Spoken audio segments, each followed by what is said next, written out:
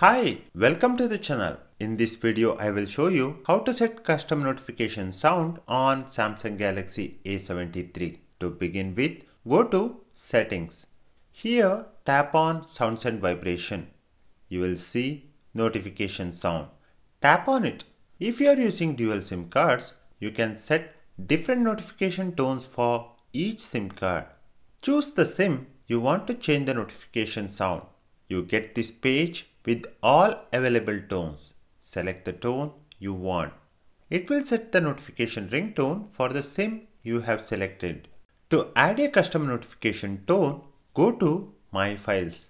Browse to the folder where you have saved your ringtone. So let me go to Audio. Long press on the music file you wish to add as a notification sound. You can choose multiple files if you want. Then tap Copy. Now go back to internal storage. From this drop down, select All.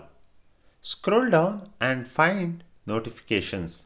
If you don't have this folder, create one by tapping these three dots and Create Folder. Rename the folder name exactly like this. Next, go into the notification folder. Tap Copy here. The music files in the notification folder will be available to select as a notification ringtone. To set this custom song as a notification sound, go to Settings, Sound and Vibration, Notification Sound. Choose the custom tone as per your wish. To set a custom notification ringtone for messages, go to Settings, here Apps. Scroll down and select Messages.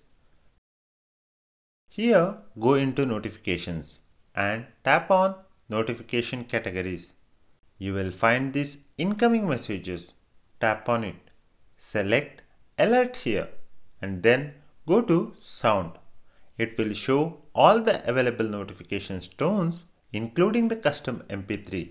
Choose the music you wish to set as the notification tone for SMS.